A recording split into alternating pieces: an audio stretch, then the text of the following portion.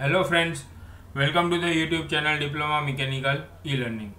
Friends, તમને બધાને ખ્યાલ જ છે કે ડિપ્લોમા મિકેનિકલ સેમેસ્ટર 4 ના સ્ટુડન્ટ્સ માટે આપણે subject wise 2 માર્ક્સના IMP question answers જે ક્વેશ્ચન નંબર 1 માં તમારા પેપરની અંદર GTU ના પેપરની અંદર પૂછાતા હોય છે એ આપણે સોલ્વ કરીએ છીએ અને ઓલરેડી ઘણા બધા સબ્જેક્ટ્સના આપણે 2 માર્ક્સના જે ક્વેશ્ચન્સ છે with answers in both languages English અને ગુજરાતી બંને લેંગ્વેજીસની અંદર તમારા સુધી અમે પ્રોવાઈડ કર્યું છે through videos and through PDF. બહુ બધા સ્ટુડન્ટ્સે અમારી પાસેથી PDF પણ ખરીદેલી છે. અહીંયા આગળ હું એ બધા સ્ટુડન્ટ્સને અને બાકીના જે સ્ટુડન્ટ્સ છે એ બધાને એક રિક્વેસ્ટ કરીશ કે PDF લ્યો, નો ઇશ્યુઝ, તમે ચાર્જ આપો છો એનો અને તમે PDF ખરીદો, નો પ્રોબ્લેમ. બટ જસ્ટ એક રિક્વેસ્ટ છે કે વિડીયોઝ જેટલા પણ છે એ બધા વિડીયોઝ તમે કમ્પલસરી જોજો ફ્રેન્ડ્સ, બિકોઝ આ PDF જે છે એ ક્વેશ્ચન આન્સર્સની સાથે સાથે મેં બીજા પણ અમુક ક્વેશ્ચન્સ જે છે એ તમારી સાથે વિડીયોઝમાં શેર કરેલા છે દરેક સબ્જેક્ટ માટે. એટલે વિડીયોઝ તમારા માટે બહુ જ ઇમ્પોર્ટન્ટ થઈ જાય છે, એટલે વિડીયો ખાસ જોજો. ઇવન આપણે થર્ડ સેમેસ્ટર રેમેડિયલના જે સ્ટુડન્ટ્સ છે જેને થર્ડ સેમેસ્ટર રેમેડિયલની એક્ઝામ આપવાની છે ડિપ્લોમા મિકેનિકલના સ્ટુડન્ટ્સ, એમની માટે પણ આપણે એક વિડીયો બનાવ્યો છે કે આપણી ચેનલ પર કયું કયું મટીરિયલ અવેલેબલ છે. તો એ બધા જ વિડીયોઝ તમે ખાસ જોઈ લેજો ફ્રેન્ડ્સ. તમને લાગતા હોય, તમને ઇમ્પોર્ટન્ટ લાગતું હોય એ બધી જ વસ્તુ આપણી ચેનલ પર અવેલેબલ થઈ જશે. તો મેં કીધું એમ ફ્રેન્ડ્સ, આપણે ઘણા બધા સબ્જેક્ટ્સના ઇમ્પોર્ટન્ટ ક્વેશ્ચન્સ જેમ કે થિયરી ઓફ મશીન છે, પછી M&I સબ્જેક્ટ છે, પછી CAD સબ્જેક્ટ છે, આ બધા સબ્જેક્ટ્સના IMP ક્વેશ્ચન્સ આપણે સોલ્વ કરી દીધા છે 2 માર્ક્સના. અને આજના વિડીયોની અંદર આપણે પ્લાન્ટ મેન્ટેનન્સ એન્ડ સેફટી જે સબ્જેક્ટ છે PMS સબ્જેક્ટ છે એના 2 માર્ક્સના IMP ક્વેશ્ચન આન્સર્સ જે છે લેટેસ્ટ 7 to 8 પેપર્સના અમે કન્સિડર કર્યા છે અને એમાંથી જેટલા પણ ક્વેશ્ચન્સ નીકળ્યા ક્વેશ્ચન નંબર 1 ના એ બધા જ અહીંયા આગળ મેં ઇન્ક્લુડ કરેલા છે. આપણે આના જે ટોટલ ક્વેશ્ચન્સ છે 2 પાર્ટની અંદર, વિડીયોઝના 2 પાર્ટની અંદર આપણે સોલ્વ કરશું. પાર્ટ 1 ની અંદર આપણે પહેલા 16 ક્વેશ્ચન્સ સોલ્વ કરશું અને પાર્ટ 2 ની અંદર બીજા નેક્સ્ટ 16 ક્વેશ્ચન્સ જે છે એ સોલ્વ કરશું. સો અરાઉન્ડ 30 to 33 ક્વેશ્ચન્સ છે જે આપણે સોલ્વ કરવાના છે. તો બુક લઈ લો તમારી સાથે, એક પેન લખી લો, ટેક્સ્ટ બુક હોય તો ટેક્સ્ટ બુક રાખો, બિકોઝ સાથે સાથે હું તમને ઇમ્પોર્ટન્ટ જે છે એ પણ કહેતો રહીશ. તો ચાલો આપણે ફટાફટ આપણો વિડીયો સ્ટાર્ટ કરી દઈએ.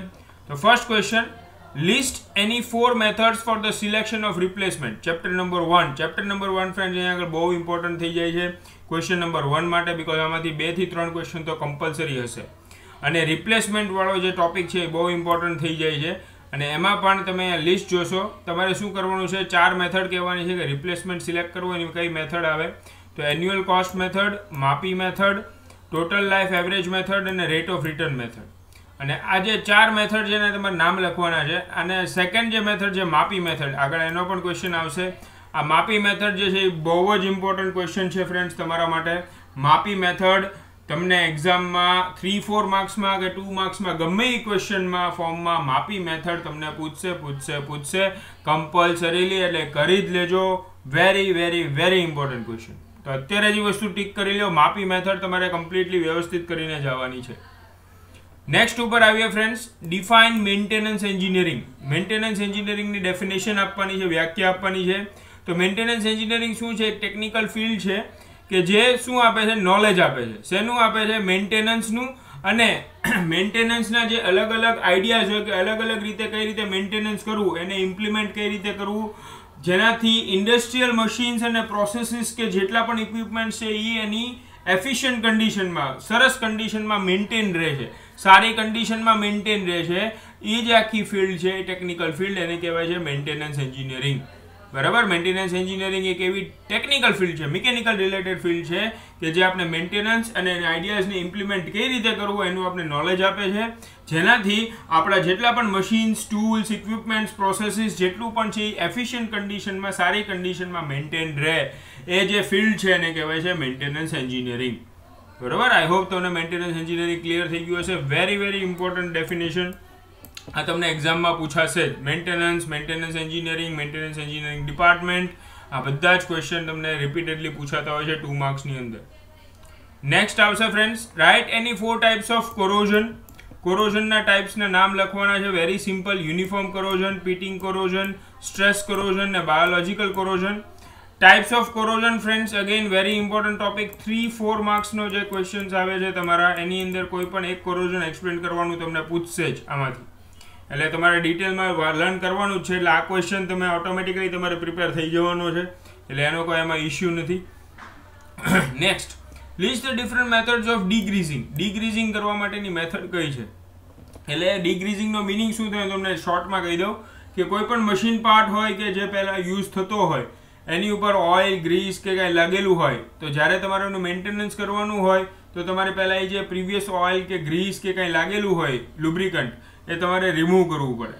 તો એને કહેવાય છે ડીગ્રીઝિંગ પ્રોસેસ. બરાબર? તો એ ડીગ્રીઝિંગ પ્રોસેસ કઈ મેથડથી થઈ શકે તો એ આપણે લિસ્ટ કરવાનું છે. તેમાં તો ફર્સ્ટ આવે છે cleaning parts by kerosene, diesel or petrol. Kerosene, diesel કે પેટ્રોલથી તમે પાર્ટ્સને ક્લીન કરી શકો. થર્મલ ક્લિનિંગ મેથડ, અને ગરમી આપીને પણ તમે ક્લીન કરી શકો. એબ્રેસિવ ક્લિનિંગ, એટલે એબ્રેસિવ્સનો યુઝ કરીને ઘસીને તમે એની ઉપરથી જે ગ્રીસ લાગેલું હોય કે ઓઇલ લાગેલું હોય કે લુબ્રિકન્ટ લાગેલું હોય એ તમે રિમૂવ કરી શકો. Cleaning of parts by mechanical method, mechanical મેથડ્સનો use કરીને તમે ક્લિનિંગ કરતા હો પાર્ટ્સનું. અને cleaning of parts by chemical method or chemical cleaning, chemical method કે કેમિકલ ક્લિનિંગ કરીને તમે કેમિકલનો યુઝ કરીને તમે એનું ડીગ્રીઝિંગ કરો છો. બરાબર? આ 5 મેથડ છે જેની મદદથી તમે તમારી ડીગ્રીઝિંગ જે છે એ કરી શકો છો. Next, list various types of હઝાર્ડ્સ. ડીગ્રીઝિંગની method પણ એક્સપ્લેન કરવાની પૂછાય છે ફ્રેન્ડ્સ 3-4 માર્ક્સમાં ઘણીવાર, એ પણ તમારે અહીંયા કરી લેવાની. Next, list various types of હઝાર્ડ્સ. હઝાર્ડ્સ કયા ટાઈપના આવે છે? તો આમાં ફ્રેન્ડ્સ તમારે 4 ટાઈપના હઝાર્ડ મેં એમાં ઇન્ક્લુડ કર્યા છે. બીજા પણ હઝાર્ડ્સ તમે લખી શકો છો, પણ તમને 4 જ કીધા છે. આપણે જનરલી 4 તમે લખશો that is enough four 2 marks. તો material handling હઝાર્ડ્સ, machine tool હઝાર્ડ્સ, machine હઝાર્ડ્સ અને ઇલેક્ટ્રિકલ હઝાર્ડ્સ. બરાબર? તો 4 ટાઈપ છે. આની સિવાયના પણ બીજા ઘણા ટાઈપ છે. અને હઝાર્ડ્સ જે છે ફ્રેન્ડ્સ એ અગેન 3-4 માર્ક્સના ક્વેશ્ચનની અંદર તમને પૂછાતું હોય છે.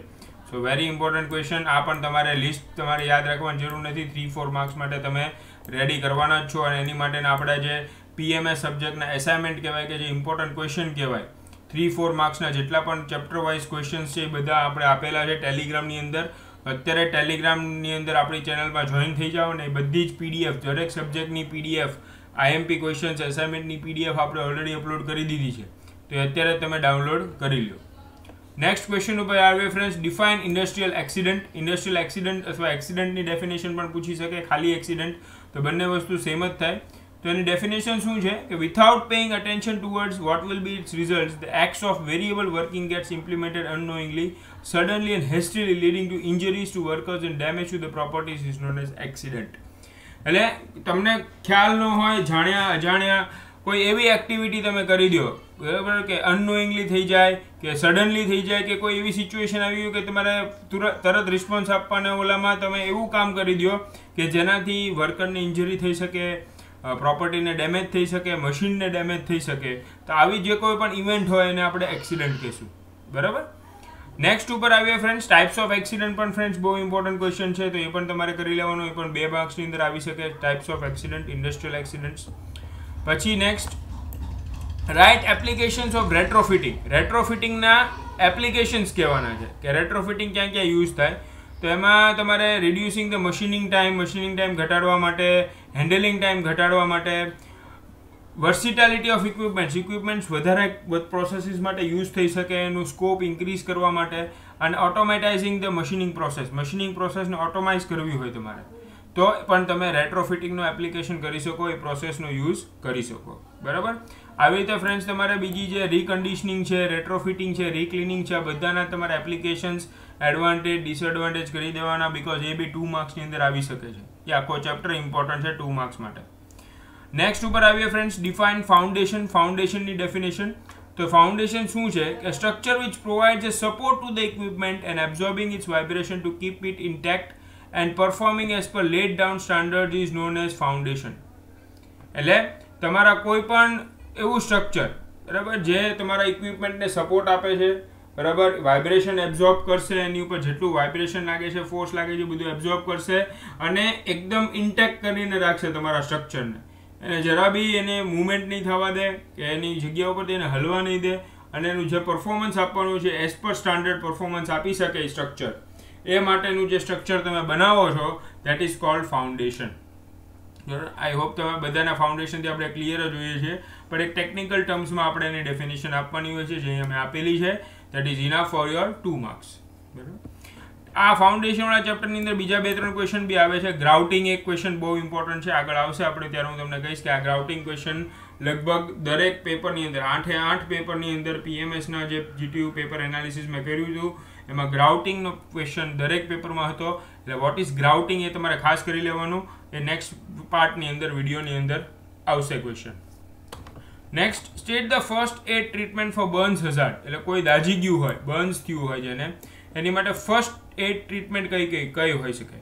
તો સૌથી પહેલાં શું કરવાનું કે તમારે ઇન્શ્યોર કરવાનું કે જે માણસ સળગી ગયો છે એને પહેલાં જેના વસ્તુથી સળગ્યો છે ત્યાંથી એને દૂર લઈ જાઓ, કે ડેન્જર એરિયાથી તમે એને દૂર રહી જાઓ.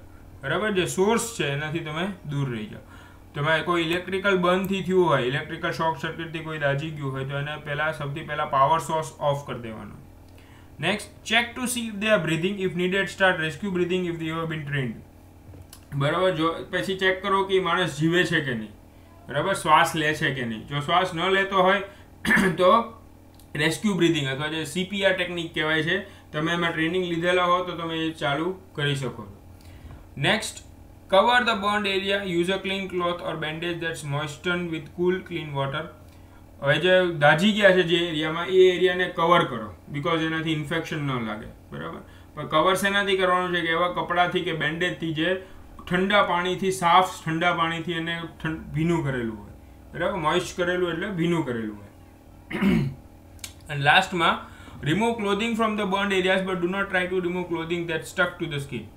એ બર્ન્ડ એરિયાની આસપાસ કોઈ કપડાં પહેરેલા હોય તો પહેલાં કપડાં રિમૂવ કરી દો. બટ જો એ કપડાં તમારી એની સ્કિન સાથે ચોંટી ગયા હોય તો એને તમે રિમૂવ કરવાની ટ્રાય ન કરતા, બીકોઝ એનાથી એને વધારે પ્રોબ્લેમ થઈ શકે. જે પેશન્ટ છે એને કે જેની ઉપર એ અસર થઈ છે એ માણસને, બરાબર, અને એ આપણે ડૉક્ટર સુધી જ લિમિટ રહેવા દઈશું. ઓકે, તો આ થઈ ગયા ફ્રેન્ડ્સ તમારા first aid four burns hazard. બરાબર, again very important question. Next, define recovery. મેં કીધું તો એમ રેટ્રોફિટિંગની સાથે રિકવરીની પણ ડેફિનેશન, રીક્લિનિંગની ડેફિનેશન બધાની આવશે. તો what is recovery? The activity of repairing worn out parts to recover its original shape, size, dimension and strength is called recovery. કે કોઈ મશીન પાર્ટ વોર્ન આઉટ થઈ ગયો હોય, ઘસાઈ ગયો હોય, તો એનો ઓરિજિનલ શેપ, સાઇઝ, એની સ્ટ્રેન્થ, ડાયમેન્શન એ બધું અચીવ કરવા માટે જે પ્રોસેસ તમે કરો છો, જે એક્ટિવિટી તમે કરો છો, દેટ ઇઝ કોલ્ડ રિકવરી. એટલે ઘસાઈ ગયેલા પાર્ટને પાછું નવા પાર્ટ જેવું બનાવી દેવું, that is called recovery in short. બરાબર, આપણે ઇન શોર્ટમાં નથી લખવાનું. અહીંયા જે ડેફિનેશન મેં પ્રોવાઈડ કરી છે એ જ ડેફિનેશન તમારે એક્ઝામમાં પણ લખવાની છે, બીકોઝ ડેફિનેશનની અંદર એક વસ્તુ સમજો ફ્રેન્ડ્સ, ઘણા સ્ટુડન્ટ્સ એવું કરતા હોય છે કે સર ડેફિનેશન, મને તો કન્સેપ્ટ ખબર છે, ડેફિનેશન હું મારા ઓન શબ્દોમાં લખી દઈશ. હા, તમારા ઓન શબ્દોમાં લખો, દેટ ઇઝ ગુડ, સારું છે, તમને ફાવતું હોય તો તમે લખી શકો. બટ એક વસ્તુ ખાસ ધ્યાન રાખવાની ફ્રેન્ડ્સ, ડેફિનેશનની અંદર જે ટેકનિકલ ટર્મિનોલોજીસ છે એ બધી આવી જોઈએ. બરાબર, ટેકનિકલ ટર્મ્સ બધી આવી જોઈએ. એટલે ટેકનિકલ ટર્મ્સ જો નહીં આવતી હોય તો તમારી ડેફિનેશન ખોટી પણ પડી શકે, બીકોઝ એક્ઝામિનર જે છે એ બુકની અંદર અથવા જે ટેકનિકલ ટર્મ્સ છે એની ઉપર વધારે સ્ટ્રેસ આપતા હોય છે ચેક કરતી વખતે. તો એ શબ્દો નહીં આવે, તમારા ટેકનિકલ વર્ડ્સ નહીં આવે, તો મે બી હોઈ શકે કે તમારો કન્સેપ્ટ સાચો હોય, તમારો મિનિંગ સાચો હોય લખવાનો, but due to lack of this technical words તમારી ડેફિનેશન ખોટી પડી શકે. અને તમને એમ થાય કે હું તો સાચું કરીને આવ્યો છું, મને માર્ક્સ મળી જશે, પણ એના માર્ક્સ ન મળે અને એવા 4-5 ક્વેશ્ચન થઈ જાય તો મે બી તમે ફેલ પણ થઈ શકો. બરાબર, એટલે આ વસ્તુનું ખાસ ધ્યાન રાખવાનું. બને ત્યાં સુધી જે ટેક્સ્ટબુકના જે વર્ડ્સ છે એ આપણે પકડી રાખવાના. બરાબર, અને એ ટેકનિકલ ટર્મ્સ આવે એ આપણે ડેફિનેશનની અંદર ટ્રાય કરવાની. ભલે તમારા ઓન વર્ડ્સમાં લખો, સેન્ટેન્સ તમારું ફોર્મ કરો, બટ આ જે અમુક વર્ડ્સ છે એ તમારે પકડાવવા જોઈએ. એટલે અમે આ ફાઇલની અંદર પણ અમે એવું ટ્રાય કરીએ છીએ કે મેક્સિમમ આન્સર્સ, ઓલમોસ્ટ આ ફાઇલની અંદર 95 to 99% આન્સર્સ જે છે એ તમારા ટેક્સ્ટબુકના જ છે. હવે અમારો કોઈ જાતનો પોતાનો શબ્દ યુઝ કરેલો નથી આની અંદર. બરાબર, હા, ગુજરાતીમાં ટ્રાન્સલેટ કરેલું છે, એટલે તમે જે ઓથેન્ટિક છે English version ગણજો. English version pure તમારી ટેક્સ્ટબુકનું જ છે. બરાબર, ગુજરાતીમાં કદાચ કંઈક પ્રોબ્લેમ હોય તો તમે ઇંગ્લિશ વર્ઝનને કન્સિડર કરીને તમારી રીતે તમે ગુજરાતીમાં આન્સર લખી શકશો. ઓકે, તો ચાલો નેક્સ્ટ ઉપર આવીએ friends. Define service life of the equipment. Very important question. આ તમને 3-4 માર્ક્સની અંદર સર્વિસ લાઈફ ઓફ ઇક્વિપમેન્ટનો કન્સેપ્ટ પણ એક્સપ્લેન કરવાનો પૂછાય છે. તો number of years of life of a machine required to recover the capital cost is known as service life of the equipment. ઇક્વિપમેન્ટની જે capital cost હોય, જે ઇનિશિયલ કોસ્ટ થઈ હોય મશીન માટેની, એને રિકવર કરવા માટે કેટલા નંબર ઓફ યર્સની જરૂર પડે છે, કેટલા વર્ષ એને યુઝ કરવું પડે છે, that is called the service life of that equipment. બરાબર. નેક્સ્ટ ઉપર આવીએ. Give any 2 examples of wear. ઘસારાના 2 example આપવાના છે. તો વેરી સિમ્પલ ક્વેશ્ચન છે. વિયરિંગ ઓફ ગિયર ટીથ જે છે ગિયરના દાંતા ઘસાઈ જાય, અને wearing of screw thread of lead સ્ક્રૂનો જે સ્ક્રૂ હોય એ પણ ઘસાઈ જાય, સ્ક્રૂ થ્રેડ. તો એ પણ એક ટાઈપનું વિયરિંગનું એક્ઝામ્પલ છે, ઘસારાનો એક્ઝામ્પલ છે. રાઇટ એની 2 રીઝન્સ ફોર બેલ્ટ સ્લીપિંગ. આ પણ ક્વેશ્ચન ફ્રેન્ડ્સ મેં 4-5 ક્વેશ્ચનની અંદર પેપરની અંદર જોયેલો છે 2 માર્ક્સની અંદર, કે બેલ્ટ જે સ્લીપ થતું હોય બેલ્ટ ડ્રાઈવના પાવર ટ્રાન્સમિશનની અંદર, એના રીઝન શું હોઈ શકે. તો સૌથી પહેલો રીઝન જે છે ઇમ્પ્રોપર બેલ્ટ ટેન્શન. તમે પ્રોપર બેલ્ટ ટેન્શન ન રાખેલું હોય તો ચાન્સીસ છે કે સ્લીપ થશે belt.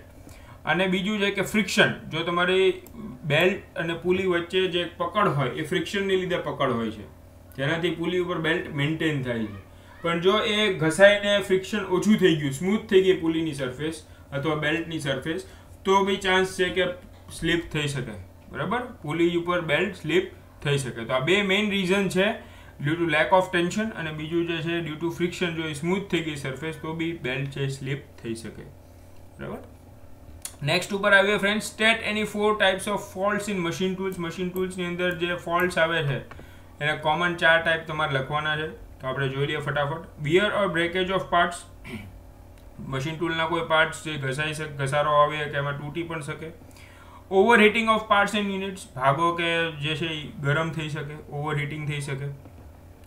Poor running condition of the machine. મશીનની કન્ડિશન પુઅર રનિંગ હોય, કે એફિશિયન્સી સાથે કામ ન કરી શકતું હોય. બરાબર, તો એ બી ફોલ્ટ કહેવાય મશીન ટૂલનો. અને vibration and noise produce during operation. જો બહુ વાઇબ્રેશન થતું હોય અથવા અવાજ બહુ આવતો હોય મશીનિંગ કરતી વખતે, ઓપરેશન કરતી વખતે, પ્રોસેસ થતી વખતે, તો બી that is one type of fault. Okay, તો આ 4 મેઇન કોમન ફોલ્ટ છે જે મશીન ટૂલની અંદર જોવા મળે છે. મેં એકદમ ઇઝી જે હતા એ જ કન્સિડર કર્યા છે, તો એ બી તમે આ લખી દેશો, દેટ ઇઝ ઇનફ. આ પણ ક્વેશ્ચન મેં ઘણા બધા પેપરની અંદર રિપીટ થતો જોયેલો છે. Next, what is grouting. મેં કીધું હતું એમ ફ્રેન્ડ્સ, નેક્સ્ટ પાર્ટની અંદર નહીં પણ આ જ પાર્ટની અંદર આપણે આ ક્વેશ્ચન આવશે, અને very very very important question, what is grouting. આ લગભગ દરેક પેપરની અંદર 2 માર્ક્સની અંદર પૂછેલો છે, અને પૂરેપૂરા ચાન્સ છે કે તમારા પેપરની અંદર પણ આ ક્વેશ્ચન આવશે. તો શું છે grouting? The feeling of cement slurry in the empty space between the base of the machine bed plate and the foundation for the purpose of gripping or holding the machine firmly with the foundation is known as grouting. હવે grouting શું છે friends, કે જ્યારે તમે મશીનનું foundation કરો છો, બરાબર, તો ફાઉન્ડેશનની એક પ્લેટ હોય. ફાઉન્ડેશનની પ્લેટ અને જે તમારું મેઇન ફાઉન્ડેશન છે જે તમે જમીનમાં કરેલું છે, એ બંને વચ્ચે જે જગ્યા હોય ત્યાં આગળ તમે સિમેન્ટની સ્લરી ભરો છો, સિમેન્ટ ભરો છો. બરાબર, જેનાથી શું થાય કે મશીનની જે ફાઉન્ડેશનની બેડ પ્લેટ છે અને જે મેઇન ફાઉન્ડેશન છે એ બંને વચ્ચે ગ્રીપ મેન્ટેન રહે. જે ફાઉન્ડેશન જે તમારા મશીનને હોલ્ડ કરીને રાખી શકે, બરાબર, એ સિમેન્ટની સ્લરીથી. તો એ જે પ્રોસેસ છે જે તમે સિમેન્ટ સ્લરી ભરો છો એ બે વચ્ચે, ફાઉન્ડેશન અને બેડ પ્લેટની વચ્ચે, that process is called grouting. એને ગ્રાઉટિંગ કહેવામાં આવે છે. બરાબર, એ જે તમે સિમેન્ટની સ્લરી ભરો છો એ સ્લરી ભરવાની જે ટેકનિક છે અથવા જે પ્રોસેસ છે એને ગ્રાઉટિંગ કહેવાય છે. Very very very important question. બરાબર. નેક્સ્ટ, એટલે જ હું કહું છું ફ્રેન્ડ્સ કે ખાલી PDF લેવી ઇમ્પોર્ટન્ટ નથી. આમાંથી તમને ખબર નહીં પડે કયો ક્વેશ્ચન ઇમ્પોર્ટન્ટ છે કે આને રિલેટેડ બીજા કયા ક્વેશ્ચન આવી શકે. બરાબર, પણ તમે વિડીયો જોયો હોય પછી તમે PDF વાંચો, દેટ ઇઝ ઓકે. તો તમને એક આઈડિયા રહે મગજમાં કે ઓકે સરે એવું કીધું હતું ગ્રાઉટિંગ દરેક પેપરમાં પૂછેલો છે, તમારે ગ્રાઉટિંગ વ્યવસ્થિત લર્ન કરી લેવાનું છે. બરાબર, આ બધા જે અહીંયા આપ્યા છે વ્યવસ્થિત જ કરી લેવાના છે, ઇમ્પોર્ટન્ટ જ છે. બટ એમાંથી પણ જે સૌથી ઇમ્પોર્ટન્ટ હોય એ પણ હું તમને અત્યારે કહેતો જાઉં છું, એટલે જ તમારા માટે વિડીયો જોવા બહુ ઇમ્પોર્ટન્ટ છે. What is રીકન્ડિશનિંગ? રીકન્ડિશનિંગ શું છે તો મેં કીધું તેમ રેટ્રોફિટિંગ, રીકન્ડિશનિંગ, રીક્લિનિંગ, આ બધા જ ક્વેશ્ચન બહુ જ ઇમ્પોર્ટન્ટ છે, આખું ચેપ્ટર ઇમ્પોર્ટન્ટ છે. તો હવે આવ્યું છે રીકન્ડિશનિંગ, એની ડેફિનેશન. તો due to it's utilization the wear of machine parts occurs which રિડ્યુસીસ the performance and efficiency of the machine cannot work or perform as before. કે કન્ટિન્યુઅસ મશીનનો યુઝ થયો હોય એટલે મશીનના ભાગમાં ઘસારો આવે, એનાથી એનું કામ બરોબર ન થતું હોય, એફિશિયન્ટલી કામ ન કરી શકે, એટલે નવા મશીન જેવું એ કામ કરીને ન આપી શકે. એટલે as specified by the manufacturer, તમારે મશીનને ઇન્ડિવિજ્યુઅલ પાર્ટ્સને તમારે શું કરવું પડે, સ્ટાન્ડર્ડાઇઝ કરવા પડે, જેનાથી ઇઝીલી એસેમ્બલ થઈ જાય. બરાબર, અને જે ખરાબ કન્ડિશન છે એ કન્ડિશનને પાછી નોર્મલ કન્ડિશનમાં, નવા મશીન જેવી કન્ડિશનમાં લાવવા માટે તમે જે કાંઈ પણ રિપેરિંગ કરો છો, જે કાંઈ પણ પ્રોસેસીસ કરો છો, એઝ પર ધ ડિટેલ્સ, મેન્યુફેક્ચરરે જે ડિટેલ્સ આપી હોય એ પ્રમાણે તમે એની ઉપર રિપેરિંગ કામ કરો છો, જેનાથી એ પાછું નવા મશીન જેવું થઈ જાય. બરાબર? એ જે પ્રોસેસ છે દેટ ઇઝ કોલ્ડ રીકન્ડિશનિંગ. એને રીકન્ડિશનિંગ કર્યું કહેવાય. બરાબર? આખું મેં 3 પોઈન્ટની અંદર સમજાવેલું છે, જેથી તમે આરામથી પોતાની રીતે પણ લખવું હોય તો લખી શકો. પણ અગેન ટેકનિકલ વર્ડ્સ આવવા બહુ જરૂરી છે. Next, very important question. Next, અને આજનો આપણો last question, define the term safety. બરાબર? સેફટી શું છે? તો safety refers to the provision of a safe working environment, safe equipment, policies and procedures in order to ensure workers' health and safety. બરાબર? અહીંયા આગળ મેં વર્કરની હેલ્થ અને સેફટીનો જ કન્સિડર કર્યો છે, પણ સામે મશીનની હેલ્થ અને સેફટી પણ આપણે ઇન્ક્લુડ કરી શકાય, કે એવું વર્કિંગ એન્વાયરમેન્ટ કે જેમાં બધું સેફ છે. બરાબર? એન્વાયરમેન્ટ સેફ છે, ઇક્વિપમેન્ટ સેફ છે, જે કામ કરવાની રીત છે સ્ટાન્ડર્ડાઇઝ છે એટલે સેફ છે, પ્રોસિજર્સ બધા સેફ છે. બરાબર? તો એ જે આખું એન્વાયરમેન્ટ છે કે જેમાં સેફટી, વર્કરની સેફટી મેન્ટેન થાય છે, ઇક્વિપમેન્ટની પણ સેફટી મેન્ટેન થાય છે, અને જે પ્રોસેસ કે ઓપરેશન યુઝ થાય છે એની પણ સેફટી મેન્ટેન થાય છે, એ આખી જે એન્વાયરમેન્ટ છે દેટ ઇઝ કોલ્ડ સેફટી. બરાબર? તો અહીંયા આગળ આપણા આજના વિડીયોના first part, PMSના 2 માર્ક્સના IMP ક્વેશ્ચનનો part number 1ના 17 questions આપણે સોલ્વ કર્યા. એ બધા સોલ્વ પૂરા થઈ જાય છે. સાથે સાથે બીજા પણ MP ક્વેશ્ચન્સ જે છે 3-4 માર્ક્સ માટે અને 2 માર્ક્સ માટે પણ મેં કીધા છે. બરાબર? તો વિડીયો ધ્યાનથી જોજો. અગેન ફ્રેન્ડ્સ, જો જોતા હોય ફર્સ્ટ ટાઈમ, બરાબર, અને પાર્ટ 2ના વિડીયો માટે તૈયાર રહેજો, બિકોઝ બહુ જલ્દી પાર્ટ 2નો પણ વિડીયો આવશે. બરાબર? અને વિડીયોના એન્ડમાં હું તમને કહીશ કે આ PDF લેવા માટે તમારે શું કરવાનું. ઘણા બધા સ્ટુડન્ટ્સને ઓલરેડી ખબર છે, તમે પ્રીવિયસ સબ્જેક્ટના વિડીયો જોયેલા છો, તેની અંદર મેં ઇન્સ્ટ્રક્શન આપેલી છે. પણ જે સ્ટુડન્ટ ફર્સ્ટ ટાઈમ જોવે છે એમને હું નેક્સ્ટ પાર્ટની અંદર એ ફરીવાર કહી દઈશ કે તમારે શું પ્રોસેસ કરવાની છે. આ PDF ફ્રીમાં નથી, this is not free of cost, A chargeable છે. તો એની શું પ્રોસેસ છે હું તમને નેક્સ્ટ વિડીયોની અંદર જણાવીશ. સો વિડીયો ગમ્યો હોય તો લાઇક કરજો. આ ક્વેશ્ચન્સમાંથી 17 ક્વેશ્ચન્સમાંથી કોઈ ડાઉટ હોય તો કમેન્ટમાં જણાવો. ઇન્સ્ટાગ્રામ પર આપણી ચેનલ અવેલેબલ છે, ત્યાં આગળ diploma mechanical e learning channel search કરવાનું, ચેનલ મળી જશે તમને. ત્યાં ફોલો કરીને ત્યાં અમને મેસેજ પણ કરી શકો છો. વિધિન 24 અવર્સ તમારા ડાઉટ જે છે અમે સોલ્વ કરી આપીશું. Okay, so all the best for your preparation. Share with your friends. Important, maximum તમારા ફ્રેન્ડ સુધી આ શેર કરો, જેથી એ પણ પ્રિપરેશન કરી શકે. And keep learning with Diploma Mechanical E-Learning. Thank you very much. Bharat Mata ki